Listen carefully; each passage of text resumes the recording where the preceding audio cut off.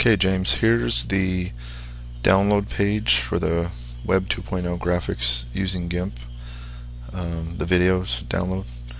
GIMP tutorial videos. Your page should look like this. And you scroll down, and here you have two links. You have the GIMP tutorial videos and the quick web creations videos. So I'm going to double click on that link there. Here they are, GIMP videos zip. Okay, I'm going to cancel this because I already have these downloaded to my desktop.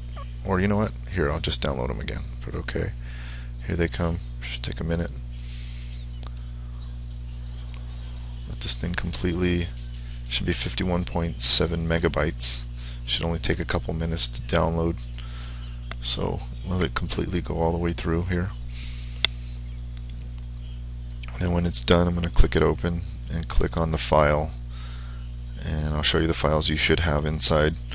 And then it should open right up in Explorer. Just take a few more seconds, 7 seconds.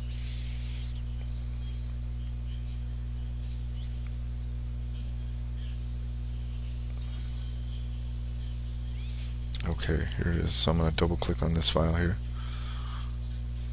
Let me bring it down so you could see it. Okay, it says videos.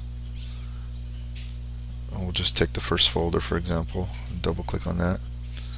Okay, right in here you have the Explorer file, the index file. These two files right here, don't need to know anything about those at all.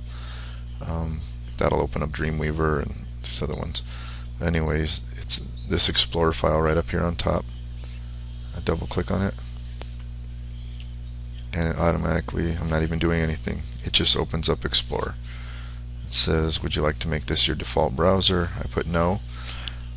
I can come up here, I can click play. There's your video. Okay, so that's it. Let me bring this down. It automatically opened up Explorer. It has the link here. I didn't even unzip it. I'm already looking at the videos already. Okay, let's go back. Let's try a different one. It's just a random one here. Double click on this. Here's the Explorer file. Double click on that. Explorer's opening up on its own. Press play. There it is. Okay. That's it.